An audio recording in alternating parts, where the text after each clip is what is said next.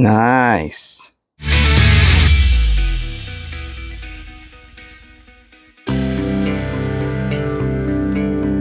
In 1984, Hasbro started getting a little more creative with new characters for their, at the time, surprise revival hit G.I. Joe: A Real American Hero. While the good guys got themselves more specialized soldiers like a flamethrower, canine handler, and halo jumper, the bad guys didn't slack off themselves either. Joining the ranks of Cobra were an anti-armor missile specialist, a saboteur, and even a ninja for good measure. But arguably, one of the most original and interesting new enemy added was the Master of Disguise, Zartan. It was pretty obvious that from the start, Hasbro had pegged Zartan to be the star of the 1984 line of Joes. In that year's catalog, Zartan received top billing with his card art featured right up there with new G.I. Joe Golden Boy, First Sergeant Duke. He also had a very detailed entry in the catalog with multiple close-up shots of his figure and his special vehicle that he came exclusively packed with, which was a solo swamp skier.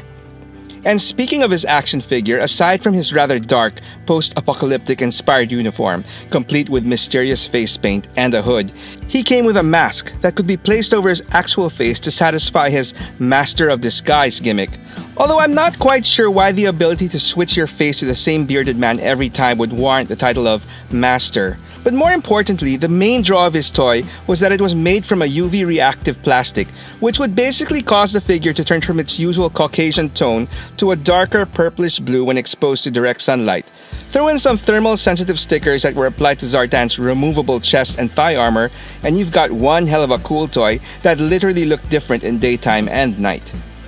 This skin-changing feature was highlighted in the cartoon where his character had the ability to literally change his skin color and blend in with his background, like a human chameleon. Speaking of which, during early development stages, he was actually referred to as Captain Chameleon. No, really. Thankfully, the godfather of modern G.I. Joe, writer Larry Hama, eventually gave him the name Zartan, which was an anagram for Tarzan. And the chameleon name was given to his swamp skier instead. Anyway, it is also established in the cartoon that he was extremely adverse to direct sunlight, which explained why his toy skin darkened outdoors. As part of the game plan of Let's Make Zartan a Star, he, along with his biker gang posse, the Dreadnoks, that would make their toy debut a year later, were heavily featured in the second G.I. Joe miniseries, The Revenge of Cobra.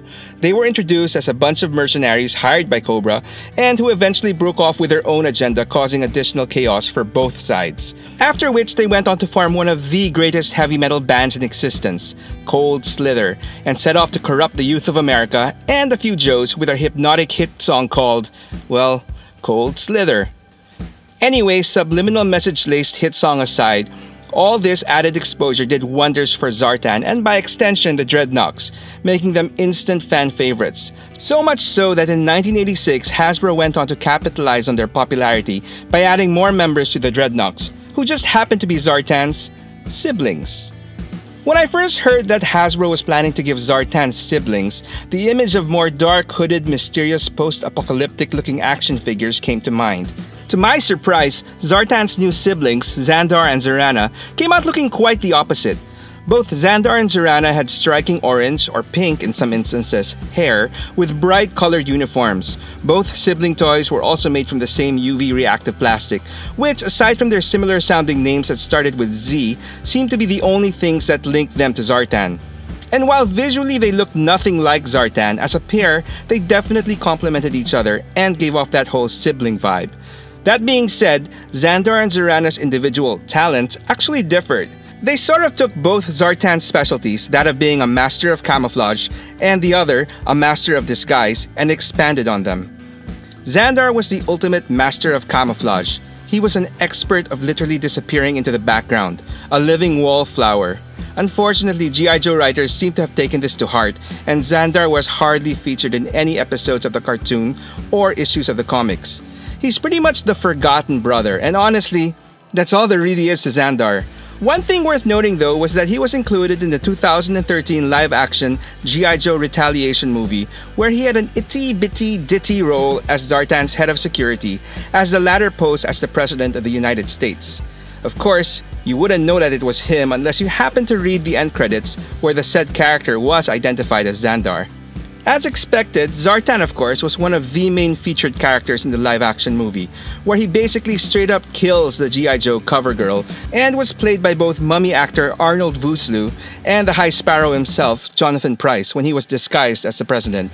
Zarana, on the other hand, took over the role of Master of Disguise, where she used her ability to frequently infiltrate G.I. Joe headquarters. In one particularly memorable cartoon episode, she goes undercover to steal some top-secret submarine plans from the Joes and gets assigned to work with their computer specialist, Mainframe.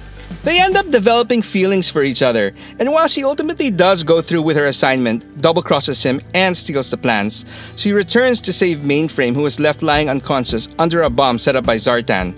In the end of the episode, she reluctantly reveals her true identity to Mainframe, and he ends up hiding her from his teammates who are in pursuit. The episode ends with them going their separate ways, but with both of them wistfully looking up at the same moon. Aww. And just to keep main Rana shippers' hopes alive, their relationship is actually revisited in a later episode. In another 80s-worthy plot, Mainframe and a bunch of his fellow Joes are de-aged and turned into kids.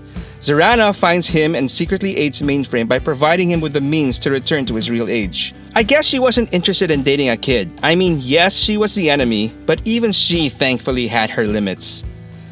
Aside from romancing with the enemy though, there is one more thing Zarana is known for by most hardcore G.I. Joe fans. In 1986 to 87, Hasbro produced animated movies for both Transformers and G.I. Joe, and for some reason, Hasbro wanted both movies to be rated PG-13. And back then, there were two quick ways to do so, either include profanity or nudity. For the Transformers, they chose profanity. So in one scene, when being attacked by the planet-devouring Unicron, they had Transformers' human companion Spike say, "Shit." To be fair, there is a whole lot worse stuff I would say when faced with being eaten by Unicron. Anyway, for G.I. Joe, they decided to go with nudity. So early in the movie, Zarana, as usually, successfully infiltrates Joe headquarters as an unauthorized civilian companion to the new G.I. Joe recruit Falcon, and then goes off to the forest and undresses to take a dip in the lake. Really. Fortunately, Hasbro decided to scrap the whole nudity thing, and while the scene remained, she ended up sporting a flowery one-piece bathing suit. But even if the idea was scrapped, the actual animation model sheet of topless Zarana does exist. So, there you go. One thing worth mentioning was that the original vintage Xandar and Zarana toys were two of my favorites as a kid, but not for the reasons you would probably think. Towards the end of my childhood collecting days, I was constantly coming up with more innovative ways to play with my G.I. Joe figures. I had a phase where I would have my Joes do stunts. Most notable of all was making them zip line down from the second floor of our house, down across our pool below on a nylon string that I had strung from the window to the fence below. So basically, from the second floor, I would send my Joes zipping down the line with nothing but their two hands hooked onto the string. Of course, this wasn't the best way of securing the figures on the line, so it was pretty much 50-50 that a Joe would actually make it across to the end. More often than not though, he would fall into the pool, which was the best case scenario, or onto the hard concrete ground before the pool, which would often result in a cracked or broken toy. Xandar and Zarana were special since their toys had large knee pads, and when positioned properly by bending the knee to create a hook with the knee pads and hanging them upside down, gave them a close to 100% success rate of making it to the other side. So while I lost a good number of Joes with this stunt, Xandar and Zarana remained unscathed. Anyway, sorry, I went off into a major tangent there, didn't I? Enough of his siblings, it's time to get back to the main character of the Z story, Zartan. But first, I'm hoping I can cold slither my way into getting you to like this video and subscribe to my channel. It will help me out immensely and be very much appreciated. But if you already have, thank you, and please spread the word. So, back to the guy who started this all, Zartan. Ever since his first appearance in the 24th issue of the original Marvel Comics run, the Master of Disguise has figured in a number of my favorite storylines. One of which was when he took down the G.I. Joe Ripcord, who went on an unauthorized mission to infiltrate Cobra Island in search of his then-girlfriend, Candy Apple. Unfortunately, Zartan intercepts his arrival, and despite Ripcord's best efforts, Zartan gets the better of him. He then proceeds to switch places with the downed Joe, and in turn, goes off to infiltrate the Joe's super-secret headquarters, the Pit, as the injured Ripcord. In the end, it takes the brilliant deducing skills of Sergeant Slaughter to finally take Zartan down. Ultimately though, he does manage to escape, with the help of the Dreadnoks, and leads Cobra to assaulting and destroying the pit. Anyway, towards the latter years of the 80s G.I. Joe toy line, with Ninja, Snake Eyes, and Storm Shadow established as the bona fide stars of the property, Hasbro decided to double down on the whole ninja craze and add a lot more ninja characters to the line, as well as turn other popular characters into ninjas themselves, including Zartan. As part of the whole Ninja Force subline, a radically redesigned Zartan toy was produced.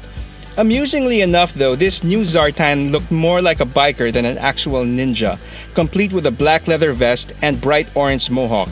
This version actually made his relation to Xandar and Zarana more believable. Despite looking really out there, the new design got one thing right. Aside from giving him a lot of bladed weapons, he came equipped with a bow, which in the comics he would use with deadly accuracy. For many fans, including myself, Zartan's ultimate claim to fame and action that firmly cemented him as one of the most badass Cobras ever was when he single-handedly ended the Cobra Civil War between Cobra Commander and Serpentor. Using his ever-trusty bow, he ended Serpentor's reign with a single long-distance shot across a raging battlefield, firmly landing an arrow right between the Cobra Emperor's eyes. Now that's hardcore stuff. But his deadly skill with the bow actually goes a lot further back than that. What made Zartan really special is how Larry Hama tied him up and made him a crucial element to the backstory of one of the line's most iconic characters, the aforementioned ninja, Storm Shadow. Now, as I mentioned earlier, Storm Shadow was introduced the same year Zartan came out, and as his popularity grew, his origin story was explored, wherein he was wrongfully accused for the death of his uncle and sensei, the Hardmaster, who was shot through the heart by a mysterious arrow.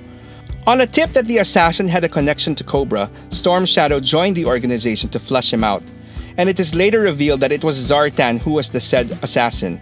The irony here is that Zartan actually wasn't targeting Storm Shadow's uncle.